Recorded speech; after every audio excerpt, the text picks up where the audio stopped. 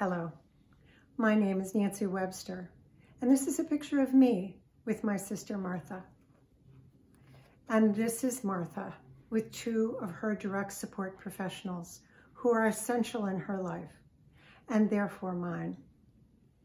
Together, we want to say that for all families with people with intellectual and developmental disabilities, like my sister Martha, our direct support professionals are more important than ever before. They are the backbone of our support system. They work literally around the clock to ensure the essential health care and quality of life for people with IDD across the country. Without funding from Congress, people with disabilities won't have access to home and community-based services that they need, like direct support professionals. Please join me by contacting your congressional leaders by mail or email or phone or all to tell them how vitally essential our direct support professionals are.